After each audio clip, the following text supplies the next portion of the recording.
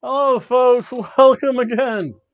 I'm the one, the only Hobo Tom. I'm just getting ready because I just watched some AEW wrestling.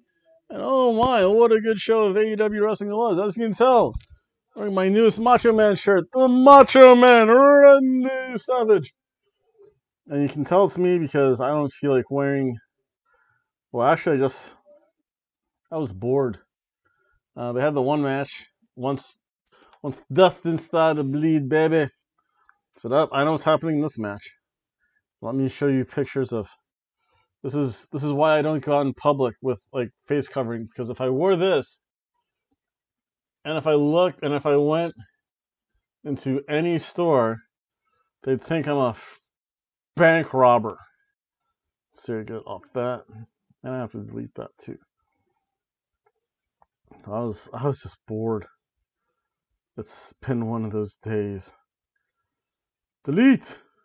Yes, delete. Delete. There we go. And then there's my friend's Christmas gifts.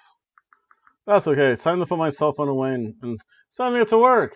Oh, by the way, I might be employed, so tomorrow, this is just a little video news update. Tomorrow is going to be my last nonsensical videos.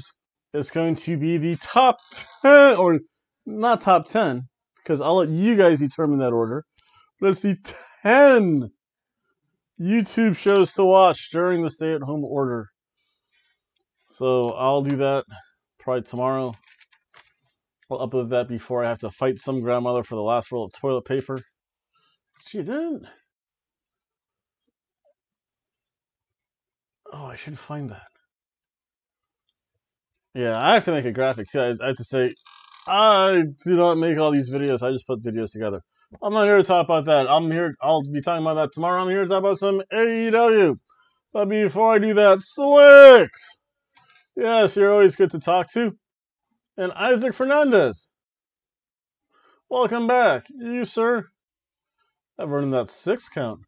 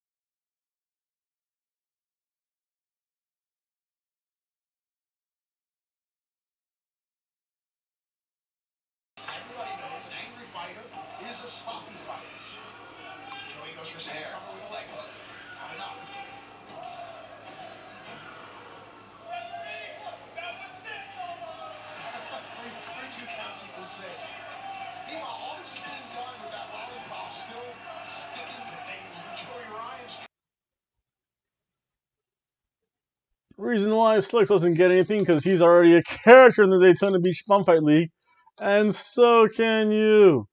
Remember on Cinco de Mayo.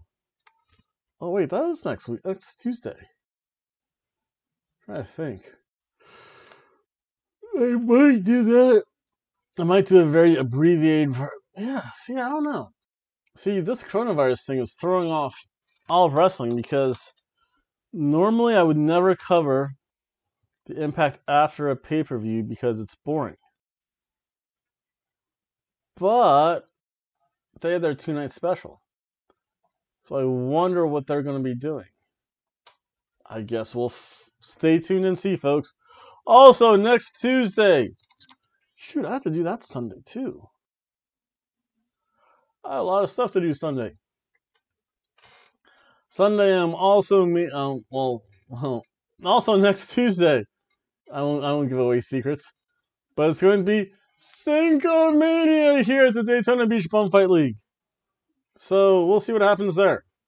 So let's get back to some AEW. It starts off pretty hot. We have a Cody and Darby Allin promo right before their match, and this gets us started off with the match: Cody Allin versus Cody Rhodes versus Darby Allin. And again, one of the things I can appreciate, they're at QT Marshall's gym. It's good to see the fact that there's people there. Jamie Hayter's there. I swear Zicky Dice is there on the heel side. Britt Baker's there. Britt Baker's a bitch. But that's okay.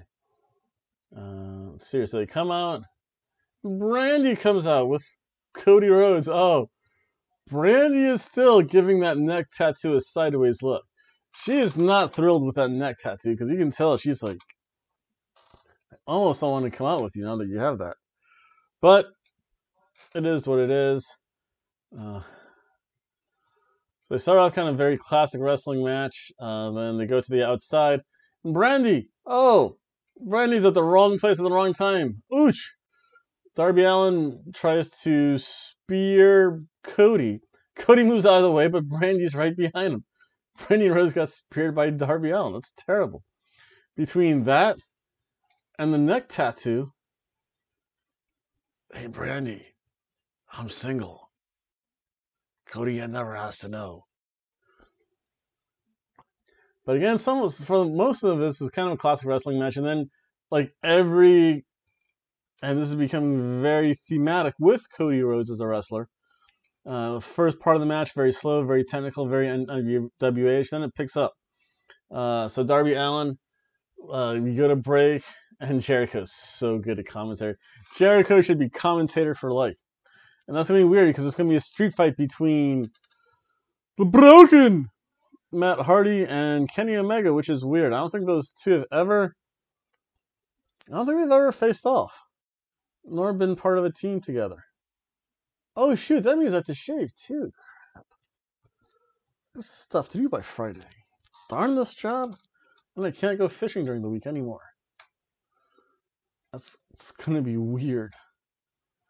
It's the weird revolution. What can I say, folks? But where was I? Oh yeah, so Darby Allin gets pummeled in the corner when he come back. And Cody actually uses the alligator clutch to try and pin him. Comes out, does the draping suplex over the top rope. Cody, too many suplexes there, buddy. Eventually, Darby Allin knees him in the head out of one. And Darby hit the Lucha Destroyer. And then he started to work over the knees. Because then he transitioned from that. After that, he couldn't get the 3 count. He went to a knee bar. Then he did to the classic knee driver. You pick the opponent's leg up and smash the knee into the mat. And then then Cody rolled outside, and then Britt Baker hit him in the head with a shoe.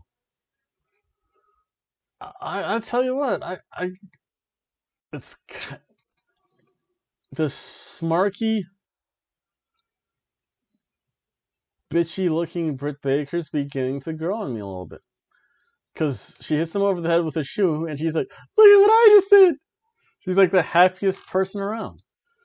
That looks good. Especially her in normal clothes. Because she is way too skinny. Again, I saw her live and I'm like, huh? Oh, there she is. So yeah, that was weird. Then he gets it back into the ring after he staggers around. Then they hit double air. It's that's okay though. And then there was a release suplex by Cody because his knee is hurting too much. And then was like awkward roll up. You could tell because there was like a weird pause. Like the timing wasn't quite there. So it was a kind of awkward roll up by Darby. And then he did the move. He's a move thief. Shame on you. Because he did the crossroads. Again, he also did the figure four too. And then Brandy's back. And she brings Brandy a bottle. Brandy brings her man Cody a bottle of water. Cody takes a sip. Darby Allin takes it, smashes against this, which should be a disqualification. Aubrey, you need to learn the rules of wrestling. Boo.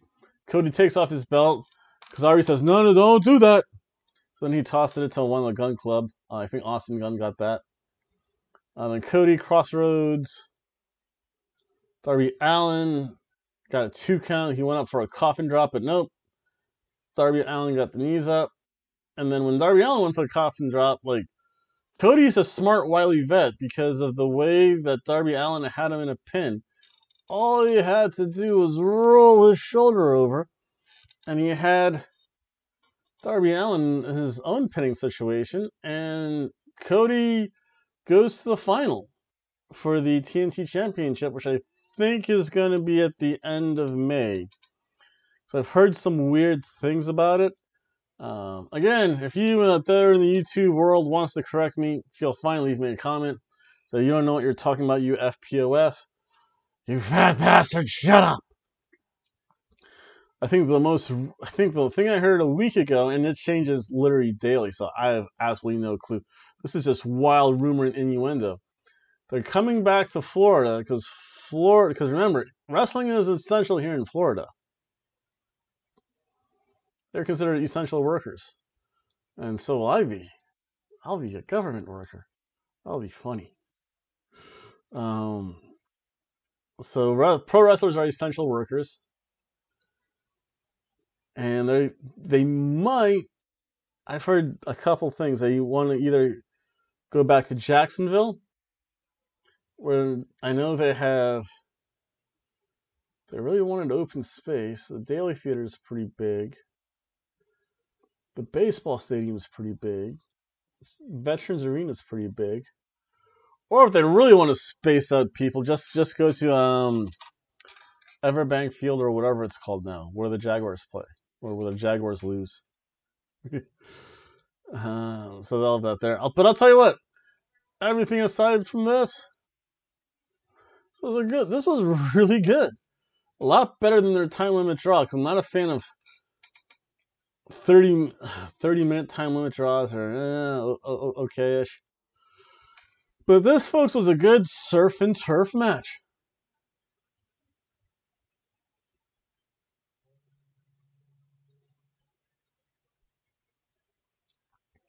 There's another thing about Scorpio Sky. MJF said now he has the world's strongest nail, but he cut himself shaving. How long does it take MJF to grow a beard? Because this literally took me, at least right here, this only took like a week and a half. Like all this facade. When did I shave last? Was it last Thursday? Yeah, all this is about a week. So again, I could have a beard growing contest with any Viking warrior. Actually, yeah. When did I have to do stuff? Yeah, I think I took it all off Thursday. Indeed. I have to clear that desk off. That's project number 5 tomorrow. Because 1, video, 2, grocery shopping. Or 2 is probably fight grandma for toilet paper. 3 is grocery shopping. Outside time. Oh, yeah, so it is probably about 5. Outside time, Hobo. Stuff to do. Sweet. Yeah. Oh, yeah, that's right. I don't Hobo on Fridays. Saturdays. So, I don't know how long it takes MJF to actually grow any facial hair. And if he looks like some depressed high school kid with rat hair on his face. You never know. Then next we have Musa versus Wardlow. This was pretty good. It was good enough for being a squash match, mainly because of the fact that Musa got a slapping. I like the fact that they're letting the jobber at least slap, and that leads to Wardlow just getting agitated and even more upset. So Musa gets tossed into the corner by Wardlow to begin the match. Starts the ramming shoulder tackles. Musa then slapped Wardlow. Bad mistake there, Musa. And there was a spring. Then he also got in a springboard kick, which kind of which staggered Wardlow. But the way he sold it is that Wardlow sent him off the ropes. He didn't go running off the ropes, so he kind of reversed that. He staggered Wardlow, and this just seemed to upset Wardlow even more. And then he did the thumbs up, thumbs down, choke slam, go to sleep in the corner, which by the way looked amazing. Then he hit his F10, and Wardlow won the match. You knew he was going to win, but I'll tell you what, it was good. The jobber guy got in some offense. It's okay. It's a ham sandwich.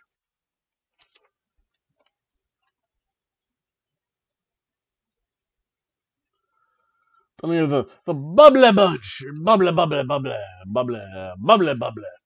And they're doing that whole punch through the video screen thing. And then Vicky Guerrero. I was shocked. They had Lou Ferrigno, the Incredible Hulk was there. A bunch of people I've never even heard of. And like the last person was Vicky Guerrero.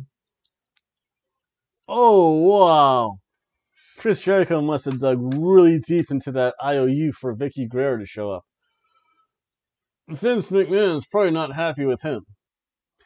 Why, that son of a bitch! You're fired! Fire can't fire me! No, that's a whole other issue. But that's such good shit. That was funny to see Vicky Guerrero. Really? Really? Vicky Guerrero. A true diamond in the rough. And then we had our next match was Jimmy Havoc and Kip Sabian in a street fight versus the Best Friends. This was pretty cool. They come out, Best Friends come out. They just Jimmy Havoc and Kip Sabian just jump the Best Friends. Orange Cassidy gets nailed by a chair. Some people don't like the antics and style of Jimmy Havoc. I personally do, though. I actually miss the staple gun. Then they got the ladders into the ring and so many chairs. They did the checkout slingshot into the chair. That was awesome looking. Not the chair, but the ladder. Then Jimmy Havoc does the ear biting, very classic English. And then the setup for this. So Chuck's sitting in the ring. Jimmy Havoc says this to Jimmy Havoc, which this is actually worse than this in England. Like this, I want to say this comes from medieval times when French archers like swear they would like cut these two fingers off because these are how you hold the arrow. So then every time when the English won a battle, they say, "Aha, you didn't take my fingers." They're like up you to the French. So and I kind of stuck through that, and I should cover that up for now. But in case I offend any English people who actually watch this, I'd be impressed, by the way. But well, not to show this, Jimmy Havoc does this to Chuck, turns it around, and just holds his fingers here. The classic eye poke. There we go, get it kind of right over my eyes. And then Kip Sabian just runs in, drop kicks him right in the back of the head into the finger poke. Again, Jericho is right. The Three Stooges would have been proud of that move. Bravo. So this was again, that was fun though. That English insult, yeah. Then the Best Friends got a little comeback. They hug it out. And they just started throwing chairs in the ring. Kip Sabian got strung across the ladder, but he got saved by Jimmy Havoc. Trent got pulled onto said ladder. Ladders do not like the Best Friends there. And then there was a Death Valley driver onto the chairs. And that was the hard way because they didn't have the chairs like facing this way. They had them like crisscrossed. That just made them stiff and rigid. That was pretty nasty looking. And I was impressed with the creativity because this was a fun match. So after the Death Valley Driver onto those chairs, then Kip Sabian comes up with the coup de grace onto poor, I think Chuck took like the beating of this. Eventually Havoc gets slammed into the chairs. Kip got pile drives in the chairs, but then Penelope Ford pulls Chuck out of the ring. Orange Cassidy finally comes through. There was a backdrop onto said ladder. It's like Trent just like died. And then there was a running pile driver, the awful waffle onto the pile of chairs. There was some antics with Orange Cassidy on the outside and Penelope Ford, along with Kip Sabian and Jimmy Havoc. The awful waffle wins the match for the best friends. Oh, let's all hug it out. No. Social distancing, folks. But honestly, this was a fun match. This was a good surf and turf match.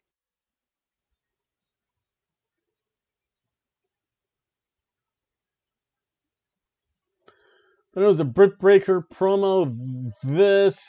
She's skinny. She's really, really tiny. How she can actually pull off being a pro wrestler is beyond me. Again, I saw her in real life and I'm like, first of all, I guess it doesn't help that the two things that turn me off about women, two of the, there's only a few things that'll turn me off about any woman. One, if I can see her ribs. If I can see each individual rib bone, like, taut against the skin, no. And pelvic bone. Ugh! I don't know what it is, but just being able to see the visible outline of a woman's pelvic bone, it's not attractive. I know the shape of the pelvis. Okay, I know it's there, but I don't want to see like the bones. And then just to let you people out there in YouTube land know, if you're gonna be a woman, don't get tattoos of like flaming death skull zombies. It just kills the mood. Like if you get a butterfly around the ankle, that's fine. If you get like a very flowery designed heart, even if it's on your tits, yeah, that's not really that attractive. I don't know. Again, if you get a little flowery foo-foo tramp stamp, I'm okay with that to some degree. I don't want to see like flaming skull zombie demons like across your chest or stomach. That's just no. Again, that little anklet of flowers with a butterfly and like a fairy on the calf. I can deal with that.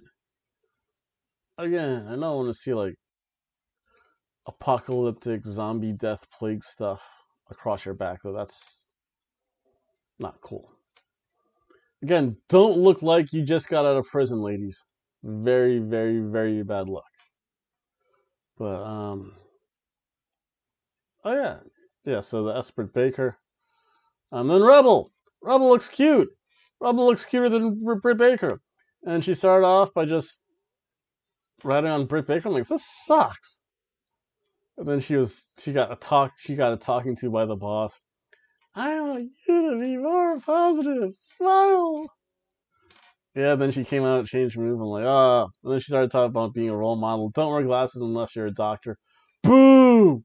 Boo, Britt Baker. I just like that comical look she likes when she gets when she like hits people over the head with a shoe. That's funny. Then we have Shawn Spears taking on Baron Black. Yeah. I don't even think this was entertaining, even though they start to trade off hammerlocks for an amateur style headlock because he sold the arm by Baron Black. Then those chests. Woo! Those chops by Shawn Spears. That was okay. It was an okay match. Shawn Spears, even when he was Ty Dillinger, I don't know. He just never seemed exciting enough. Shawn Spears is the chairman. He stole that from La Parka. Boo! Gimmick infringement. La Parka is the one and only chairperson of all of wrestling. Boo! So, yeah, I might be biased against that, but this is pro wrestling. Everyone has their opinion about pro wrestling. Then Shawn Spears eventually hit the C4 into the sharpshooter, made Baron Black tap out. And it was a can of soup match.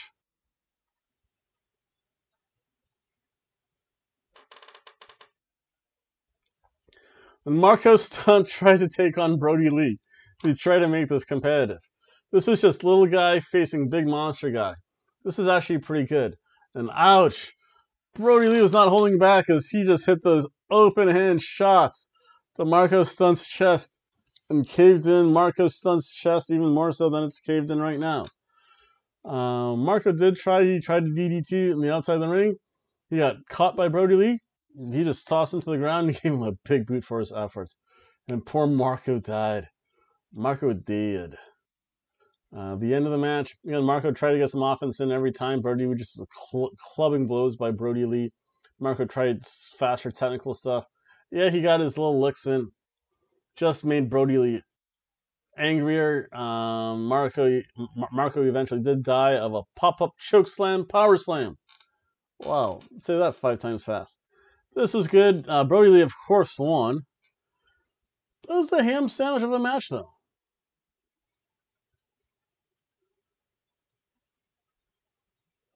Then John Moxley's in the middle of nowhere, Nevada. He's saying, yes, be safe out there. Call your grandmother. Call your grandmother, people. Not necessarily your mother, because my mom just keeps on telling me what they're not letting people do, and it's annoying. But call your grandmother. And he talks about having a loving wife to put up with him. Because remember, John Moxley did super kick Renee for a roll of toilet paper after she tried to play hockey with it, which in these trying times is ridiculous. Only stupid Canadians would do that. Stupid Canadians. Stupid idiot Canadians. Boo, Canada. And then we get to our main event of the evening. Lance Archer taking on Dustin Rhodes. Lance Archer came out, he just killed someone. He killed a member of the production staff. I have no idea who that was. And then, so starts off, they just start brawling. Archer just smiles because punch. Dustin, baby, got thin off. He actually did a senton out of the ring, so there they are on the outside of the ring, beating each other up. Archer, literally, pounced Dustin out of the ring. That was amazing to see. One big guy pouncing another big guy. There's always something good to happen. Then Lance Archer starts to intimidate all the faces. It's like, do it, punch Pineapple Pete. Jericho's the best. He's like, punch him, punch that jerk Pineapple Pete. That stupid idiot, that pumpkin-headed dipshit. Jericho is so good in his creative use of the English language. Fear. Oh, annoying skin flap. Then back in the ring, Dustin got a little bit better of. Oh no, yeah. So what happened? Archer grabbed a chair. Dustin took the chair from him. Then Dustin got kicked in the head while he was holding said chair. I don't think this is DQ because it's not like Lance Archer swung the chair. Dustin was holding said chair. He was going to swing it at Lance Archer. Dustin got his comeuppance. And then, I'm so proud of my boy. My boy, his forehead is not so smooth anymore. He did the blade job. He made Dr. D. Dave Schultz so happy when he did the blade job because they hit it so well. Because my boy started to bleed and do a little blade and give us a little juice and some color in this match. Finally, although his red face paint hid some of the blood though, so it's very hard to tell, baby. But still, I'm so happy my baby boy is bleeding in the match. So I'm smiling up above. doing the blade job always with the likes of King Kong Bundy. Who else is up there with me? Oh, the Animal, George Steele. And I can bleed as much as I want in the wrestling ring in the sky, baby. So yeah, Dustin does the blade job, starts bleeding. Then Archer, of course, vicious punches and starts to tear at the cut. Aubrey puts on the glove, so you know it's real blood. And then Dustin in a muscle buster. Oh, so many finishing moves are just like basic moves nowadays. Then Yay boos. Dustin in a crossroads. Archer kicks out at one. Archer does a rope walking moonsault. QT Marshall starts to tend with said towel to Dustin Rhodes. Brandy looks concerned, and Cody's like, "Oh man, I'm gonna throw in the towel." He's like, no. So he took the towel from him. Gets caught by Lance Archer. Archer threw the towel back into the face area, and then using the Iron Claw, the feared Iron Claw, he starts just to pound his head into the match, into the ring. I'm sorry. And Lance Archer wins by pin. And he moves on, so he'll face Cody Rhodes for the TNT title. That could be pretty interesting. Again, this overall was a good surf and turf match.